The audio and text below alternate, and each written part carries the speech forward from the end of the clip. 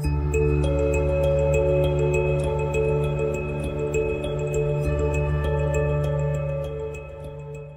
everyone. My name is Zach Hanna. I'm one of the co-founders of BiteMedicine. Thank you for joining us on this lovely, or rather quite rainy Friday late afternoon / early evening. We're being joined by Dr. Joy Tan, who's a pediatrician, community specialist, who has multiple qualifications and is deeply interested in medical education and has previously and is currently teaching at GSTT. Is that correct, Dr. Tan? Yes, I am. Yeah. She has a special interest in technology enhanced learning and is currently doing a PhD in neurodisability. So there is no one greater at the moment to talk about pediatric surgery than Dr. Tan. Whenever you're ready, Dr. Tan. Hello, everyone. My name is Joy. Don't need to call me Dr. Tan. I think everybody's equal. We are all in the learning phase. And I think that's the attitude that I would try to keep myself because we are really sincerely learning every day. So there's no need to address me as Dr. Tan. I'm Joy. My name is Joy Tan. I am currently working in Barking and Dagenham as a specialty community pediatrician. I am still teaching and doing ad hoc teaching in GSTT, but previously I was an education fellow in the Evelina Children's Hospital.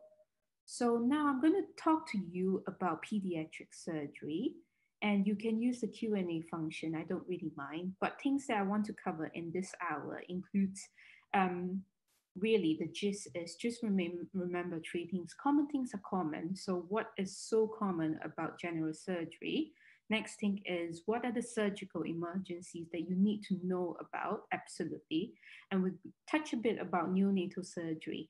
So I'm only going to throw you about common stuff that I would expect you to learn more at your own time. And I'm also going to highlight to you what are the ways that I think it's most useful for medical students to understand or to learn. So,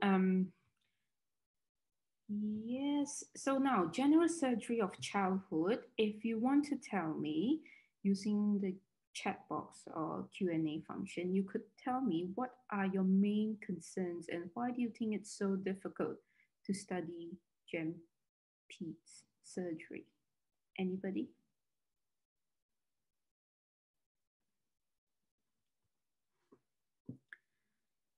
Anybody?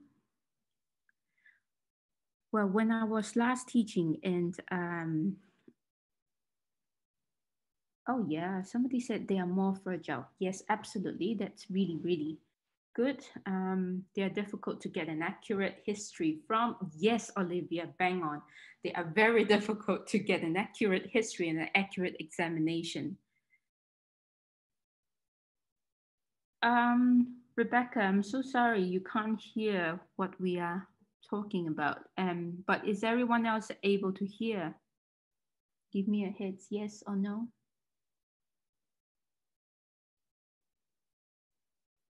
Okay, so I think Rebecca, I think it's maybe if Zach could attend to Rebecca to help her with some technical issues. But yes.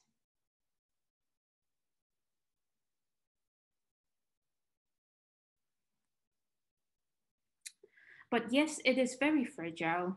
And most of the time, I think the most important thing is we can't get an accurate history from the child itself, or we can get a quite an accurate history from mom and dad.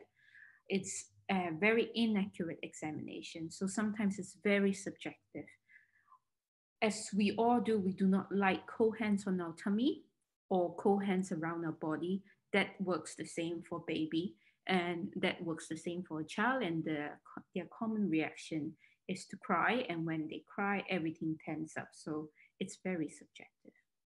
Now, we're going to do a bit of a spot diagnosis. Now, if anybody want to tell me what is this, or what do you think this is, or how would you approach it?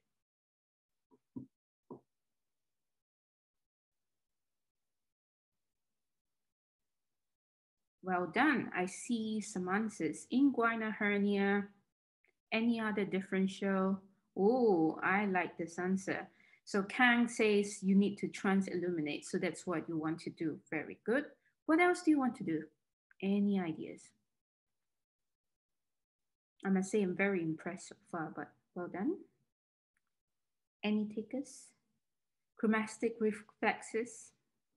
Palpate? Yes. So what are you guys thinking? From your answers, I think everybody is thinking about two things. One, is it inguinal hernia? Two, is it a hydrocele? Okay, so what do you do is, like what Kang say, you do a transimulate, and if there's light going through, then it's probably a hydrocele. Yes, you also palpate, and then you try feeling, and most of the time what you're looking for is there any change of color? Is it tense? Is it red? Is it hot? Is it tender? Now, this next slide will help you to think about what is actually happening. So yes, it's the testicular region. In the normal physiology circumstances, this thing, which is processus vaginalis, is obliterated.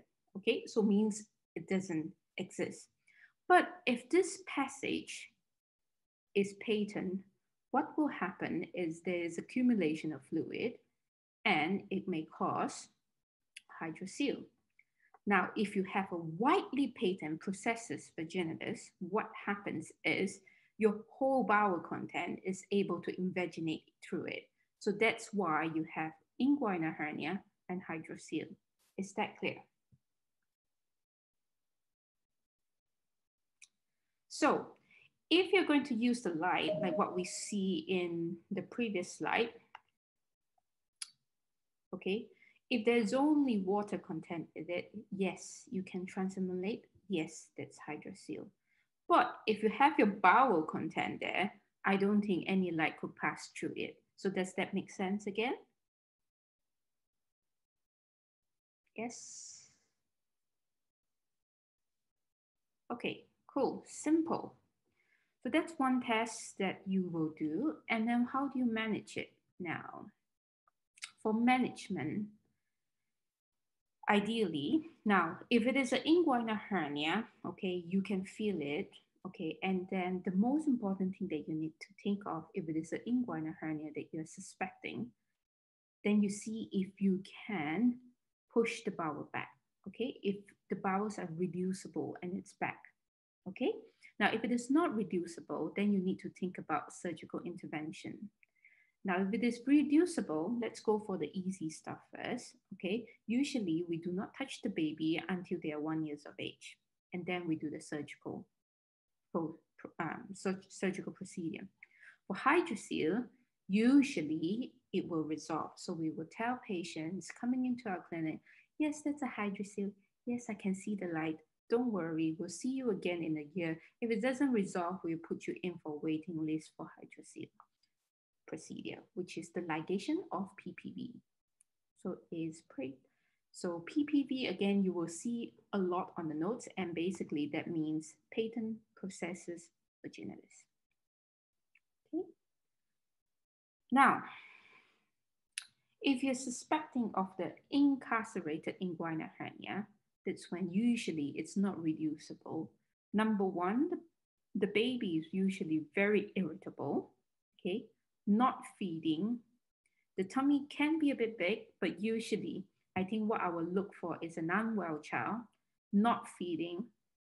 Vomiting can be a bit not sensitive, but crying and irritability will be one thing that parents notice. It's ongoing, they're not feeding, they're not happy, and parents, because they know babies has inguinal hernia, and we give them the red flags. Okay, this will happen when your baby cry, when your baby cough, when your baby poo, when your baby wee, it gets bigger. So they will notice, and what they tell you is, I noticed that the groin area is more red, it's getting bigger, and it's very difficult to push it in. So which means parents try to reduce it, but it doesn't happen. So that's what parents will tell you in the history. Okay. And this is how it looks like. Usually it doesn't turn purple, okay, all the time. okay? But you just need to be aware.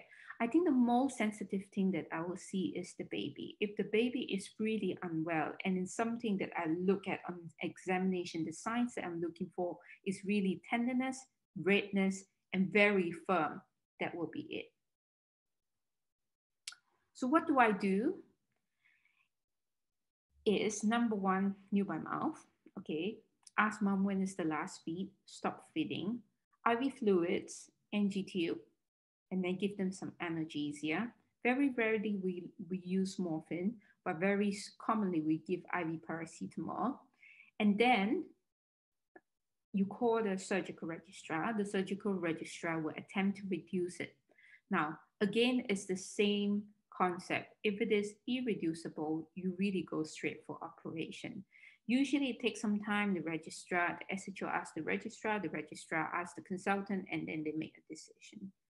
But usually it is quite straightforward. Now, is this a medical emergency? Now, if there is an obvious change of color, it is a medical emergency. Now, if it is no obvious of change color and it's reducible, it's something that you can wait. Okay. Now, what is this? This is also very common. You can see most of the time, but I just want to know, what do you think this is and how would you approach it?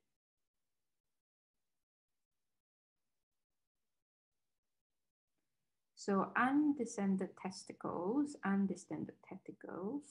Christine said there is umbilical hernia. I think you're in the wrong region of the body. So I don't think that's it. But yes, it's undescended testicles. Okay, well done, everybody. Now, so you need to see many to know what it is. Okay. Sorry, I have an anonymous attendee that say, if it is irreducible, do we follow the 6 and 2 rule? 6 and 2 rule, you mean for fasting? Am I right? So if you want to answer to that, is it fasting? That's what you are asking about? Sorry, anonymous attendee, so I don't know your name. Now, anyway, so this is an undescended testicles. Okay, so what do you want to know when you're suspecting an undescended testicle?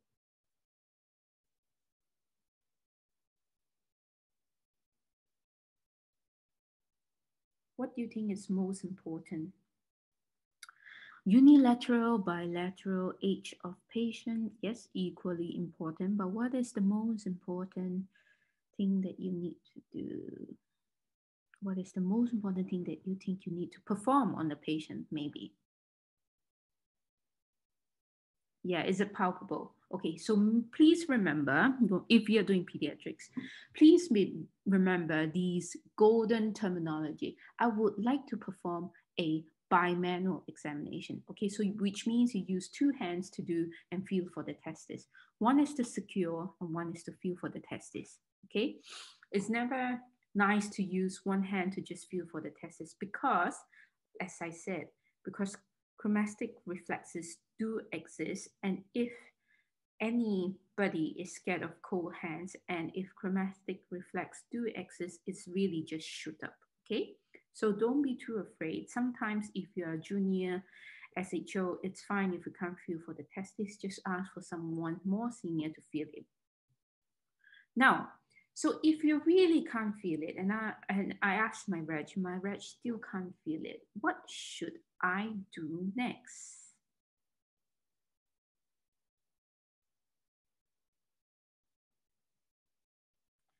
So if I can't feel it on my bimanual, very good. So I could use an ultrasound. Yes, imaging will be good. Ultrasound will be my imaging of choice. Very good. Now, if I can see a testis, what do you think a surgeon might do next?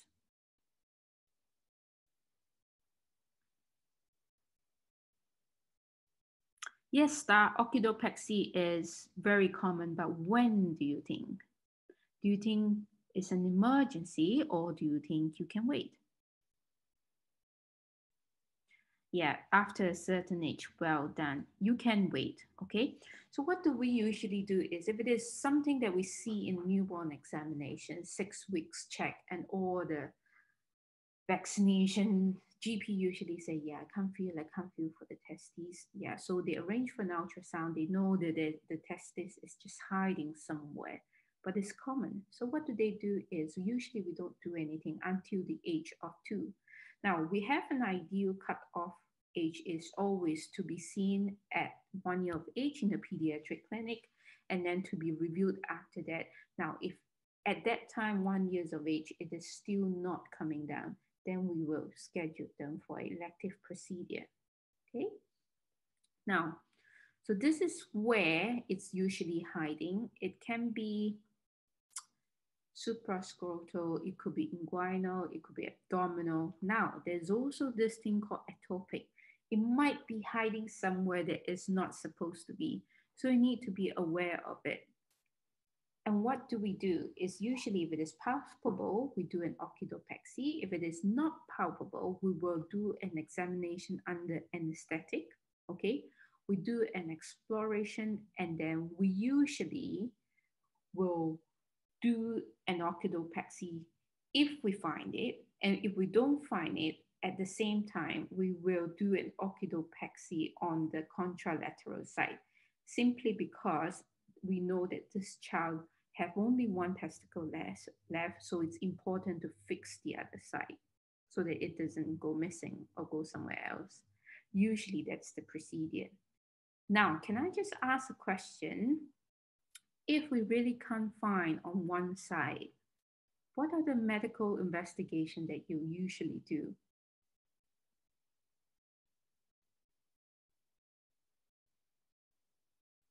Or is there any investigation that we usually do?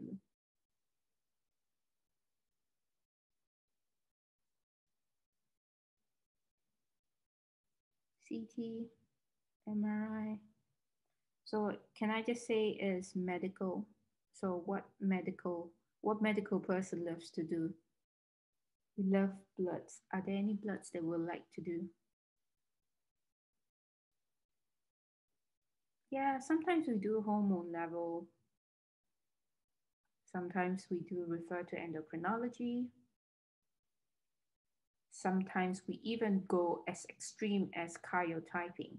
So now when it is not extreme, which means that if it's not felt bilaterally and it's not found bilaterally, that's when we usually do a genetic test. And that did happen before. I've seen before.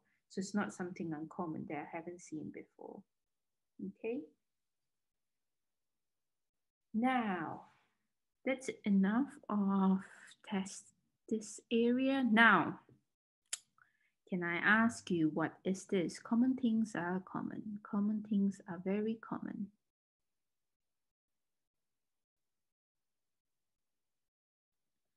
Umbilical hernia, very good. Do we do anything about it? Yes or no?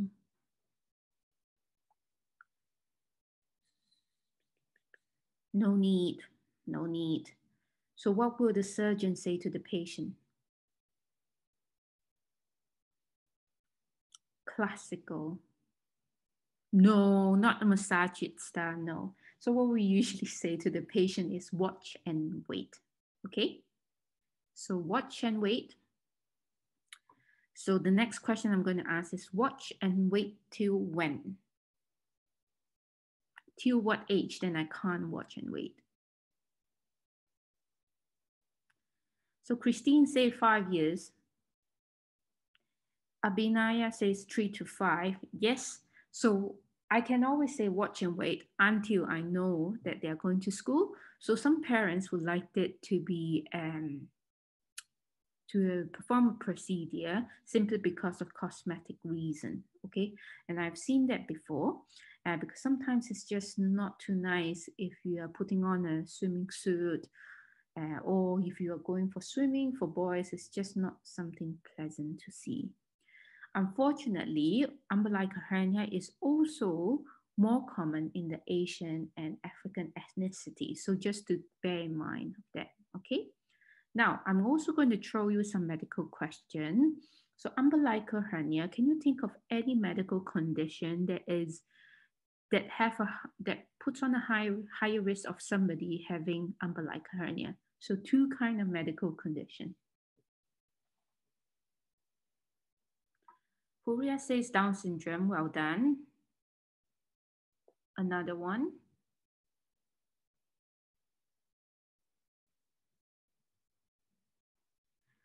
Something to do with hormone levels. Not connective tissue disorder. But I see your logical thinking process there, but I'm giving you a tip. It's hormones. Korea says, oh, well done, A. So Surya says metabolic, nope.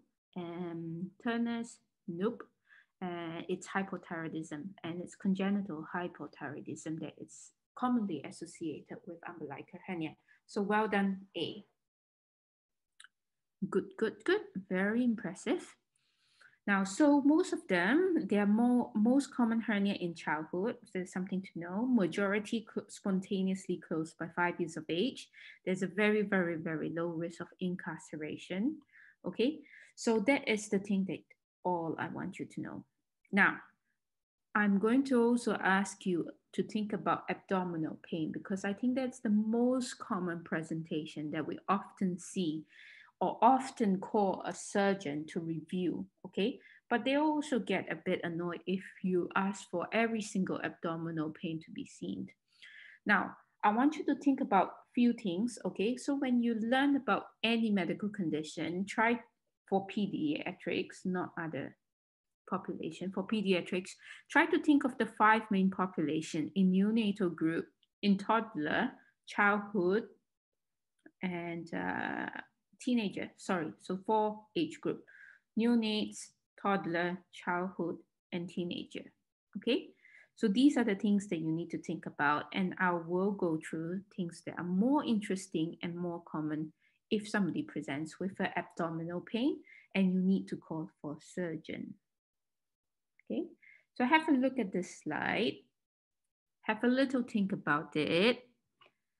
Of all the condition, what do you think is the most common presentation or diagnosis out of the whole long list here?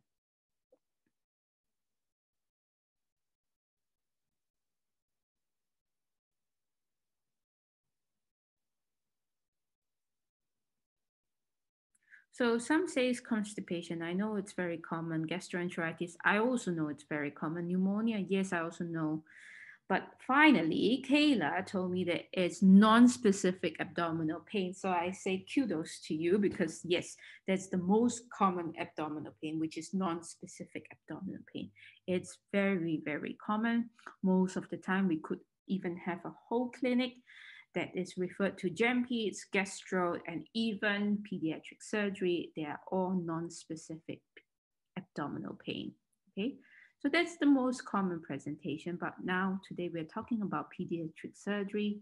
So again, think about the 4 age group, and this is case 1. Have a little read.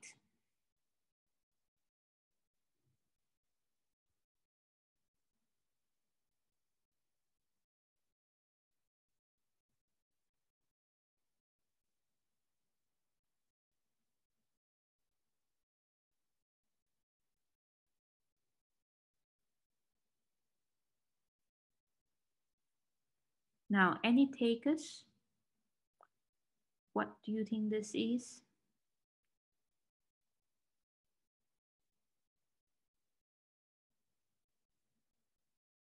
Yep, so appendicitis is good.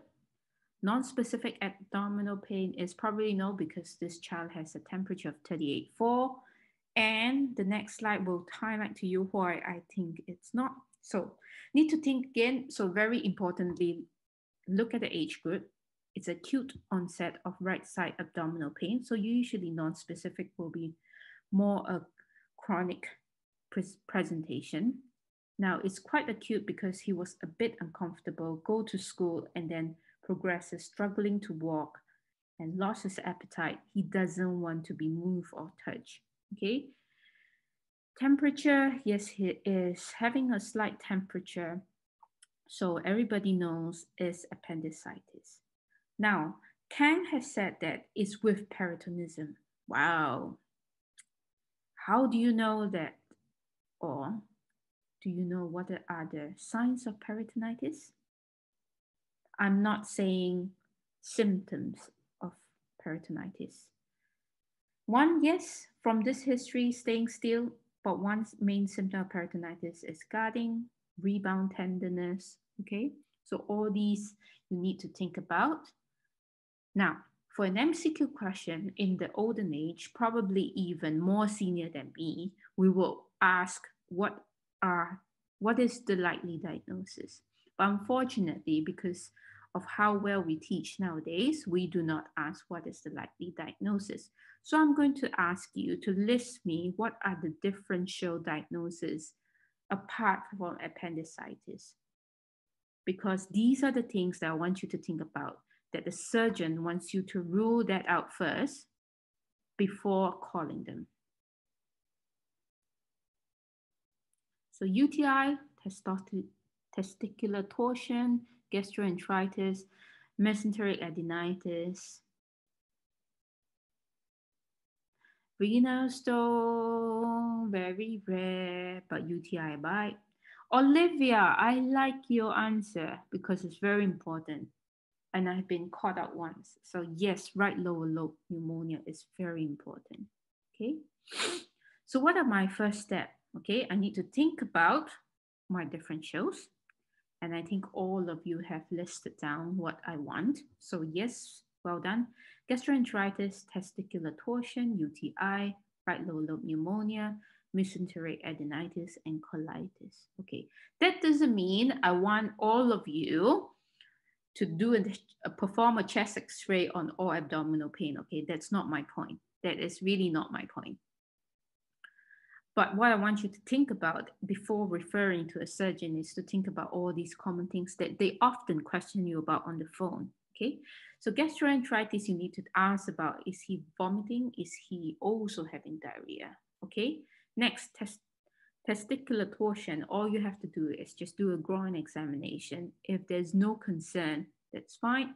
Okay. UTI, you just do a urine dipstick. It's quite fast. If it is an 8-year-old boy, you don't need to wait for long to see one. Now, right lower lobe pneumonia, if you do not focus on the abdominal symptoms and try to listen to the lung, I think it's quite, it would be quite evident if this has made a child don't want to touch or don't want to be touched or don't want to be moved. Okay. Mesenteric adenitis is a very common differential site, and don't feel bad about it if you don't know it, because very often a surgeons only find this when they are in the theater, operation theater. So don't feel bad about it. But yes, it should be part of the differential.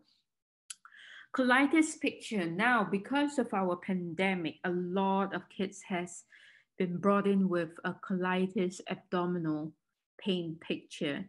And sometimes again, because it's a very unreliable physical examination, and with the high CRP, there are few what we call is a PIMS-DS. So it's a COVID-related presentation of hyperinflammatory syndrome, which shows as a colitis picture. But unfortunately, sometimes it's so difficult to differentiate that when you bring into theater, that's when you realize it's probably okay.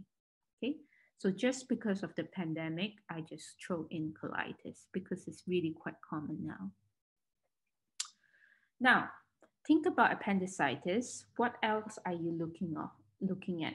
Okay, so these are the things that probably you should work up before calling the surgeon. So think about, is the abdominal pain moving anywhere? Are there nausea and vomiting, tenderness in the right iliac fossa? Look for guarding because that's a sign of peritonitis.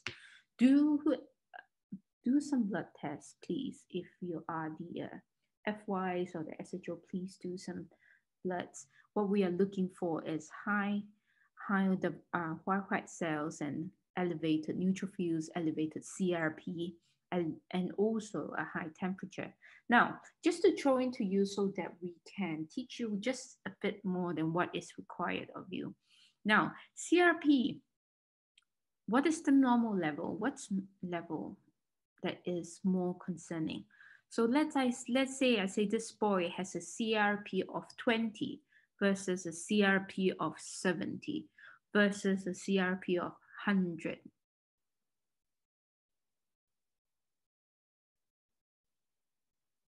What do you think? CRP of 20, let's begin with that. Is that concerning or non-concerning?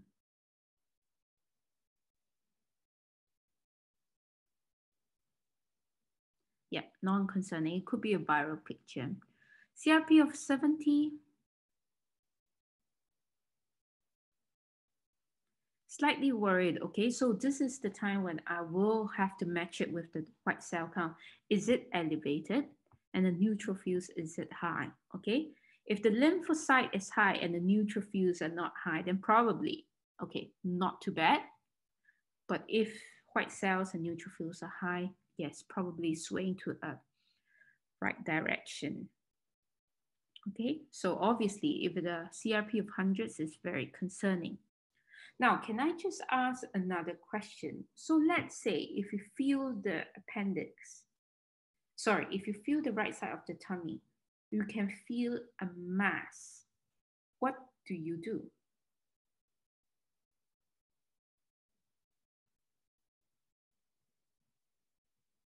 So on examination, you feel a mass.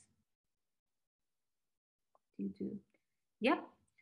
So you do ultrasound first, and they already show you, yeah, it's appendic mass. So for appendic mass, do you treat it conservatively or do you treat it with surgery? In kids.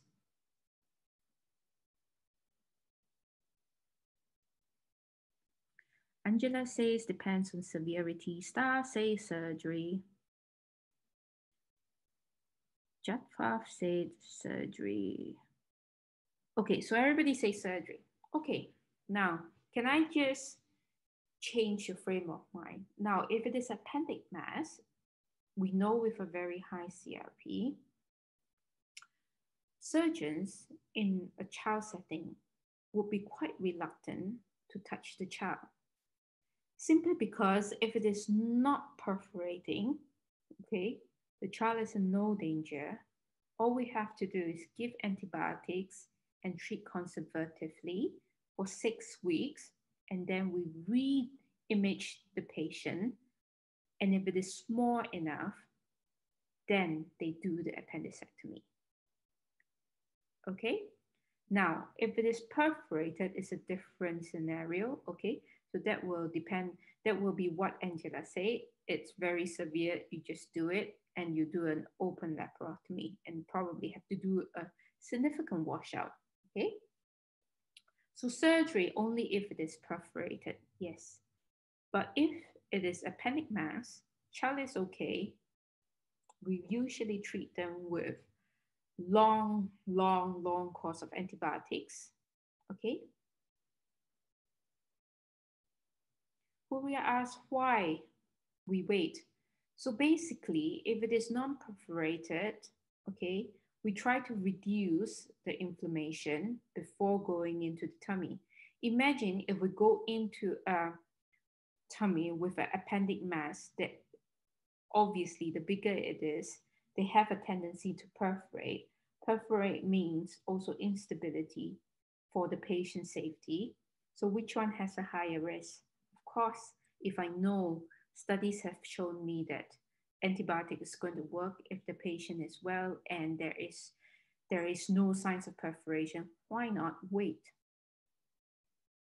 You have to bear the risks and the benefits when you're doing a surgery, okay?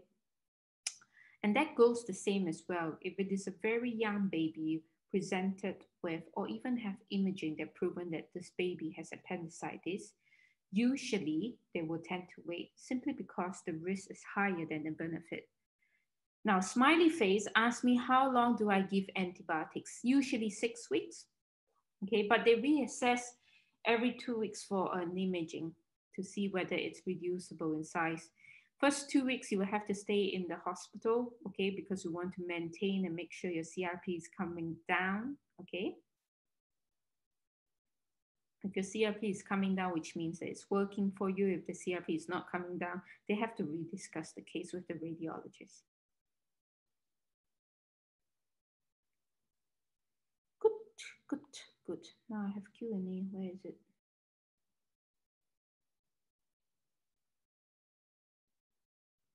Again, anonymous attendee asked me, antibiotic completely cure the condition or surgery is ultimately needed? Surgery is ultimately needed. So after 6 weeks, they will repeat the imaging, and then if it is safe and small enough to intervene, they will intervene. Okay, very gruesome picture. I'm so sorry. So the management will be new by mouth, IV antibiotics, IV fluids, and appendectomy. Now, anybody knows what kind of antibiotics do we give them, please?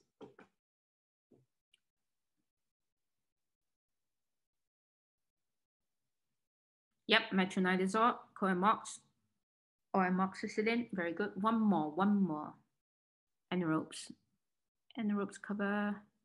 Start with G. We all like that. Surgeons like that. Doctors don't like that.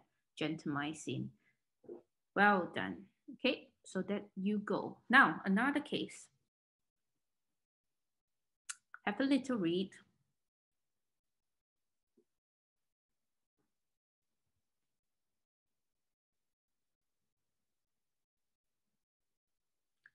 Okay, now, so 9-monther, highlight, okay, not well. Presenting with, now this is a classical presentation, okay, pallor, irritability, and crying. Very classic. Next, when you drink, they vomit, okay? Next thing that I want you to think about is this child has a low-grade temperature, tachycardic, and a poor CAP refill time, okay? Abdominal is tense, of course it's tense, it's painful, so it's tense, okay? It's guarding. Now, but this pain is often intermittent, and when the pain comes, or if it is really, really intense, this baby will tend to draw up his legs. Okay, given this presentation, what do you think the diagnosis is? Interception. Well done. Okay, now again, because of how smart you guys are, we no longer ask you for the likely diagnosis, okay? We usually ask one step more. Now, so Shikuma, you say reflux. Now, can I just say, if it is reflux, right, it will be under 6 months. Reflux is 1 in 2 in the normal population of babies up to 6 months of age. Why? Because they're mostly lying down, and up to 6 months of age, they should be sitting up. That's when you see a gradual improvement. Okay? Does that make sense? It's a bit of a common sense, but that's why it's not reflux. Now, what are your first steps? Oh, Angela say pyloric stenosis. Okay.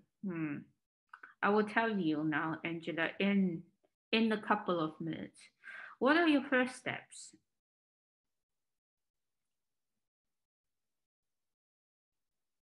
So intussusception, yes. Ultrasound, palpate, yes. So when you palpate, yes, you can sometimes feel a mass. You have to look at the stool, yes, but, please, it's a very late sign. So if you see the stool is very red, I think you need to go to theater. You can't do something else, okay? So yes, you do ultrasound, and what you're looking for is the donut sign. Angela, correct. Yes, you put them on IV fluids. Not just IV fluids, I will put them on triple antibiotics.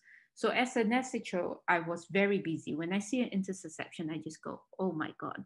Because first thing I have to do is in a toddler, not easy, very puffy, and I have to put an IV cannula, put them on triple antibiotics, and wait for my reg to review the child.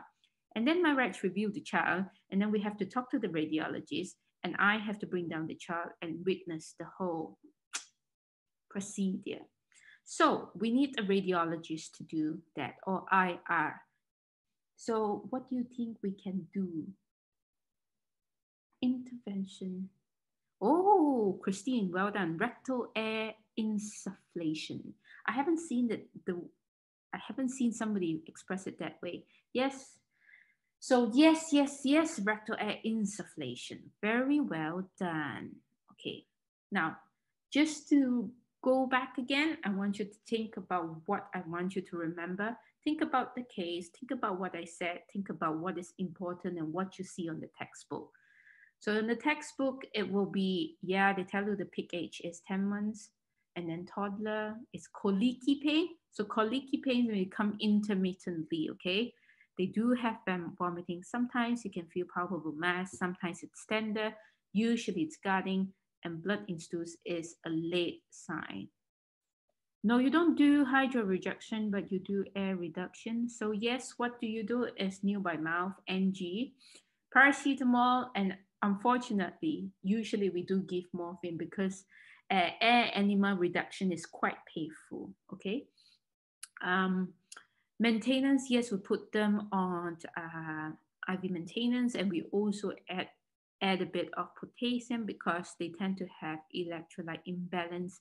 We straight away do bloods with cross match. It's very important for an SHO to do that because if the air enema reduction fails, we need to go to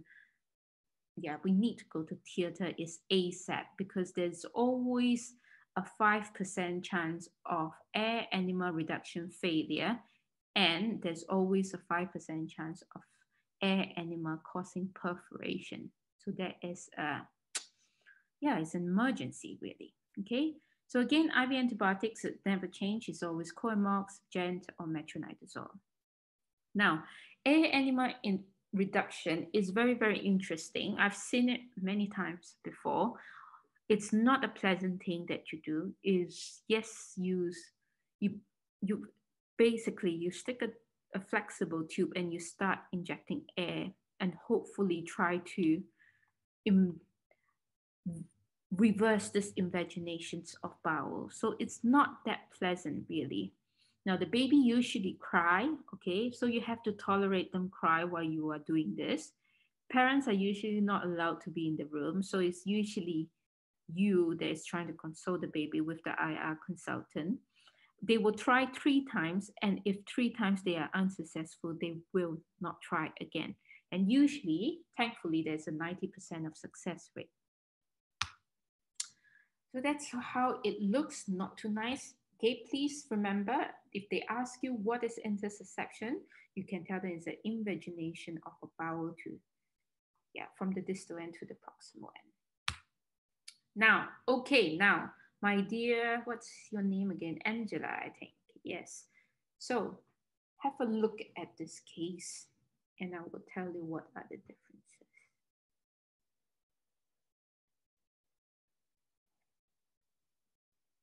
Okay.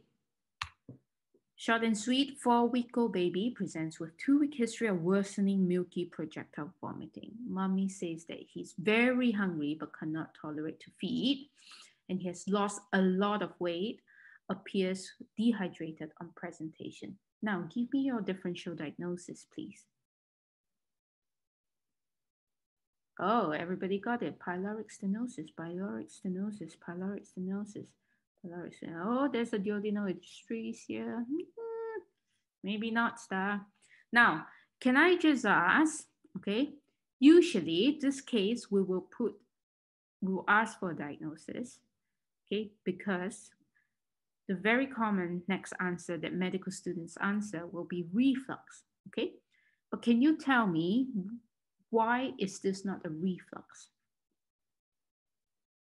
Or what is it in the presentation that doesn't fit reflux? Projectile vomiting is one, okay, but who is that to judge? Loss of weight, yes, Abhinaya, loss of weight is very important, okay, because it's gastroesophageal reflux. There's no loss of weight, but if it is a gastroesophageal reflux disease, there is loss of weight. Okay, now next, dehydrated on presentation, yes. So all these little things doesn't fit the scenario. Usually reflux baby, they're very pudgy babies, but they're just happily vomiting all the time. Okay, now pyloric stenosis. It usually presents 2 to 8 weeks. Boys, I'm sorry, boys, but yes, you are at higher risk to get it. It's usually a non-bilious vomiting projectile, and the child is always hungry, weight loss, they are dehydrated, they really look undernourished, and sometimes it's not very sensitive. So don't try to do it when you're an SHO and say, oh, maybe I should do an olive.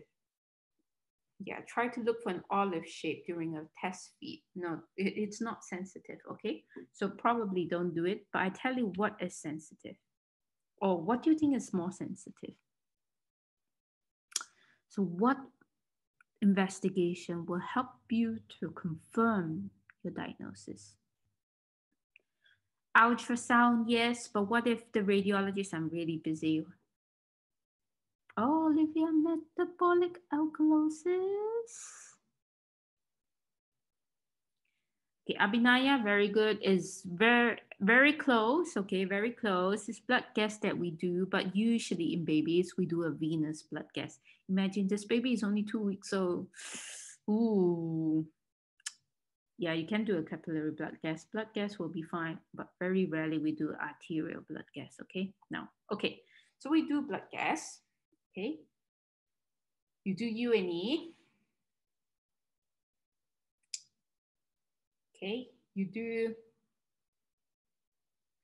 an ultrasound, you do a test feed. So usually they have electrolyte imbalance, and Sarah has already helped me because you're vomiting, so you're looking for low potassium.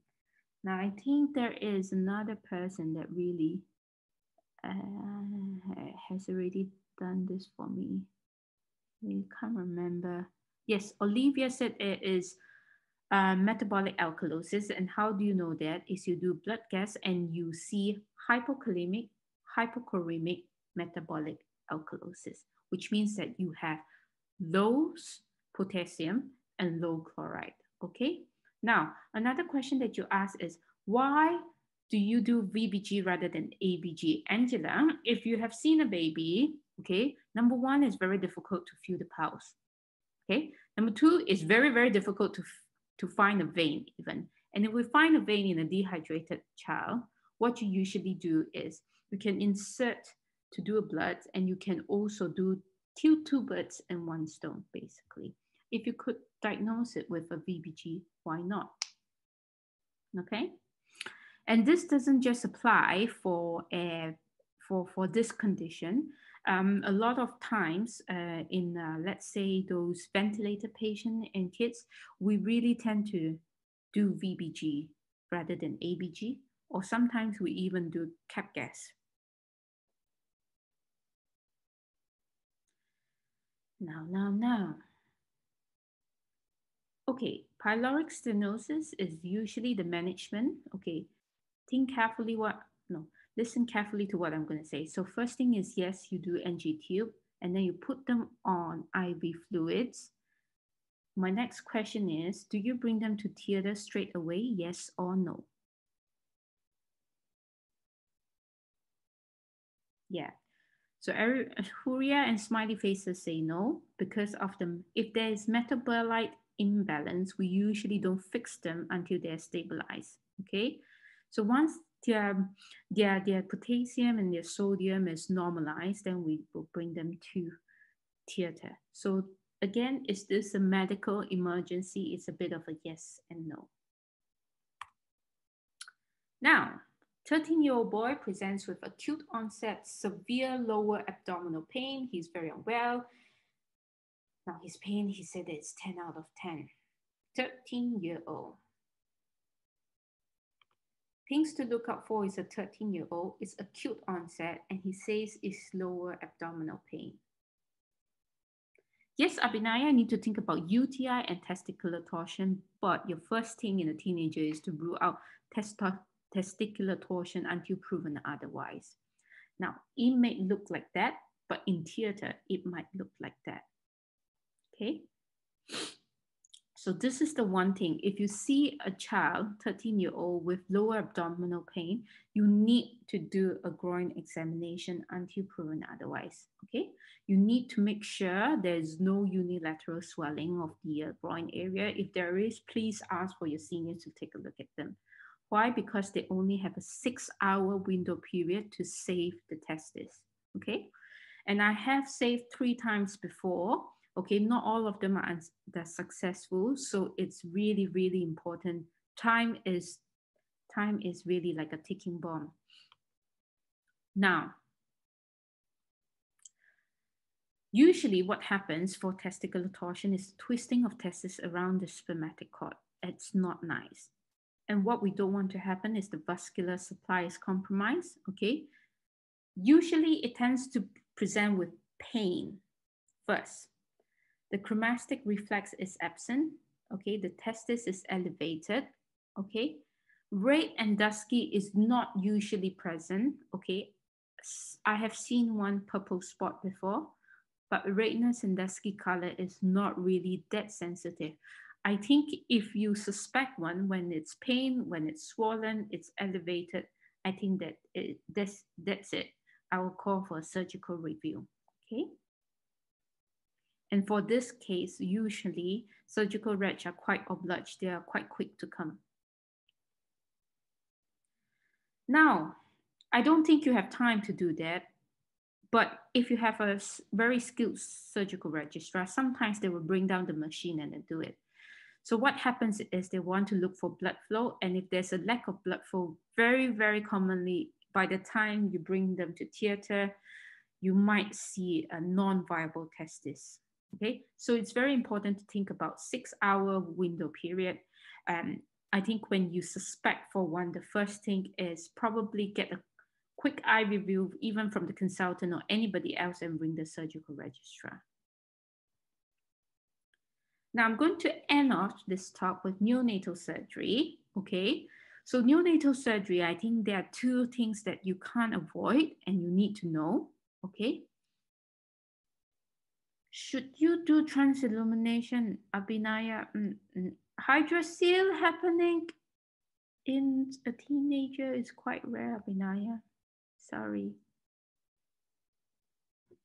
Now, neonatal surgery, I'm going to go by case because this is very important. And very common final math question as well. Okay, things that you need to think. 1-day-old, bilious vomiting. It's green grass. I think the next thing you need to think of is gradually distending abdomen.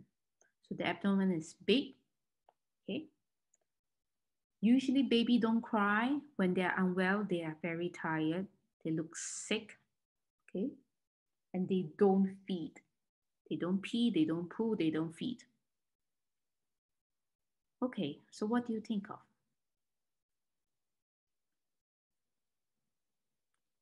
Yes, volvulus malrotation, bang on. Yes. Yes. So that's the first thing you need to think of until proven otherwise. So malrotation with volvulus, you need to think about 1, they have intermittent bilious vomiting, okay? It usually happens in the neonatal period, okay? Quite common in the prem, okay? They don't usually cry or irritable. They usually are quite quiet very suddenly. They have a distended abdomen, and sometimes they are bleeding from the lower end, and this is a surgical emergency. So what do I do? Okay, I have witnessed few malrotation volvulus before in the district hospital. It's a not nice thing to do, okay? So first thing I want you to understand what happened, okay? Again, I already told you that it might happen or more commonly in a prem baby. So why? If you think about your anatomy or your embryology, so this is how your tummy should look like, okay? This is how your tummy should look like. However, your embryology just didn't seem that they want to work in the right way. So the DJ flexure is the main region that spread out. The mesenteric didn't spread out quite well in the right direction. And also on top of that, what happens is your bowel tends to twist around it.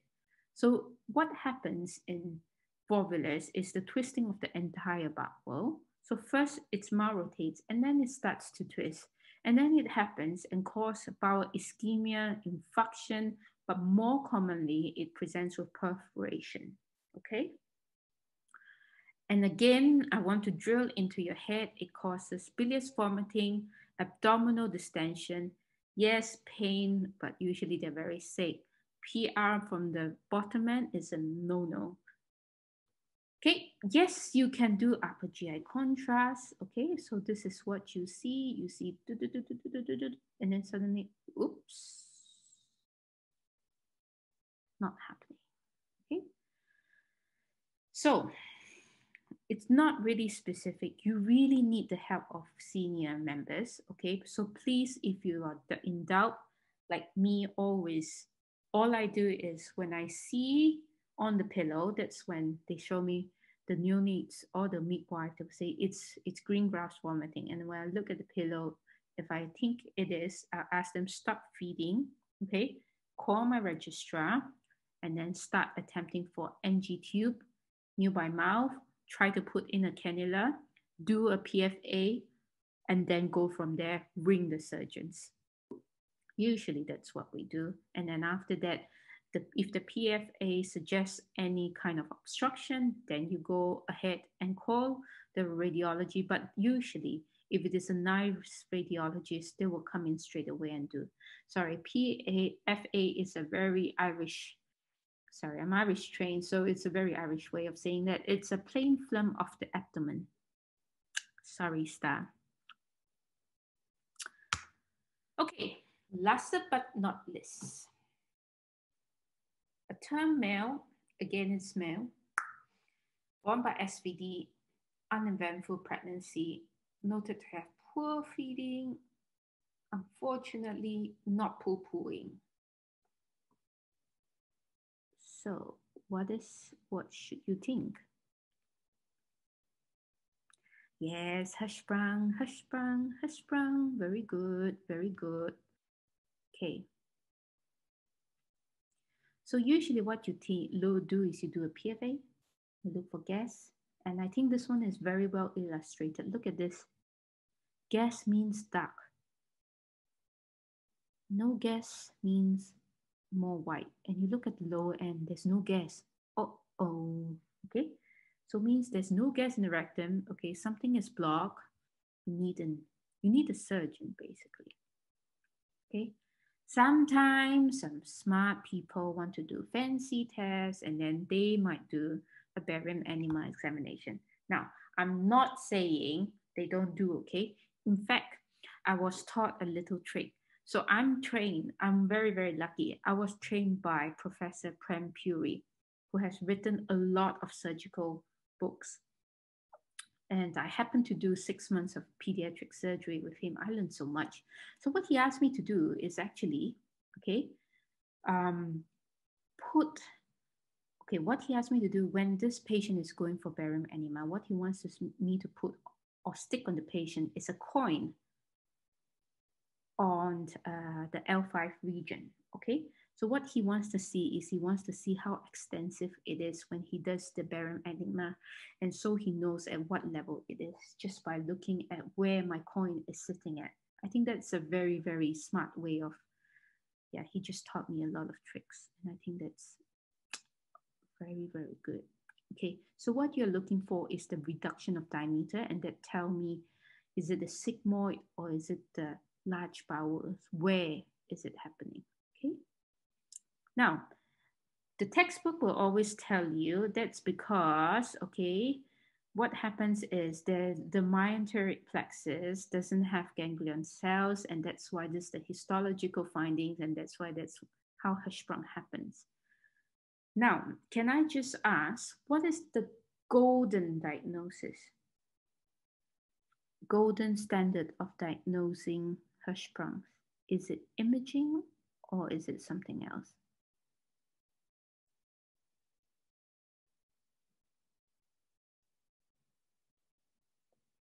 Biopsy. Very well done. Okay. So the golden standard of diagnosing Hirschsprung is not imaging, it's biopsy, it's rectal biopsy. I've done it myself a few times. All you have to do is like putting a lighter, like in the gun format, stick it in, and then you do a circular motion of probably 9 to 10 samples around it. And then you send it, okay?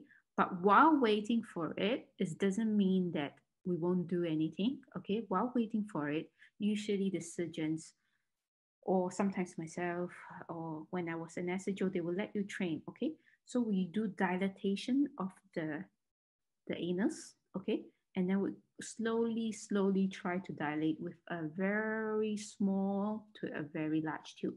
Hopefully, while waiting for the biopsy, that will help us to fix it if possible. And sometimes you can see meconium passing, sometimes no. Okay. For those that is yes, that's good. So we will tend to do frequent bowel washout. Okay. So that also suggests that it might be a very low sigmoid colon. Okay. And we just keep doing dilatation and do washout, and that might fix it. But unfortunately, those that are at a higher level, that's a bit sad. Okay. So what happened? Yes. So we do suction, we do contrast enema. What happens if it is really high up in the level? We have to do a pull through procedure. It is not nice. And I can tell you, I have assisted a few times before.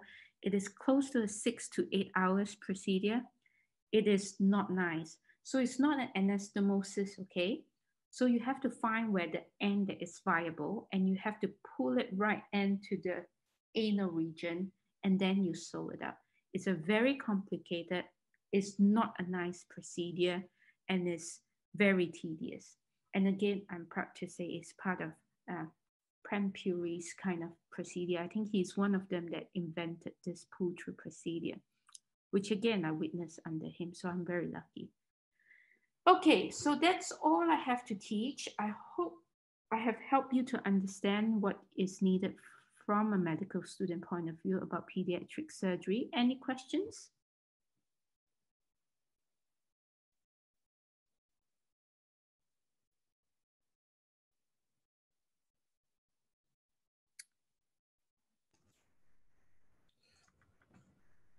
Before everyone heads off, please complete this feedback form for Dr. Tan, Joy, because it'll be incredibly useful for her.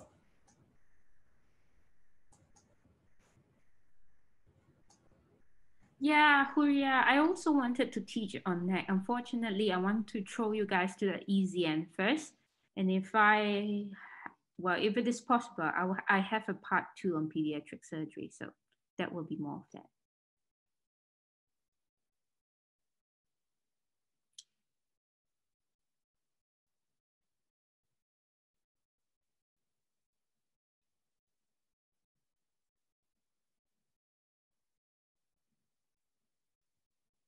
Okay, thank you very much on a Friday evening. Everybody have a good weekend. Bye, everyone. Thank you, Dr. Tan. Thank you very much for your time.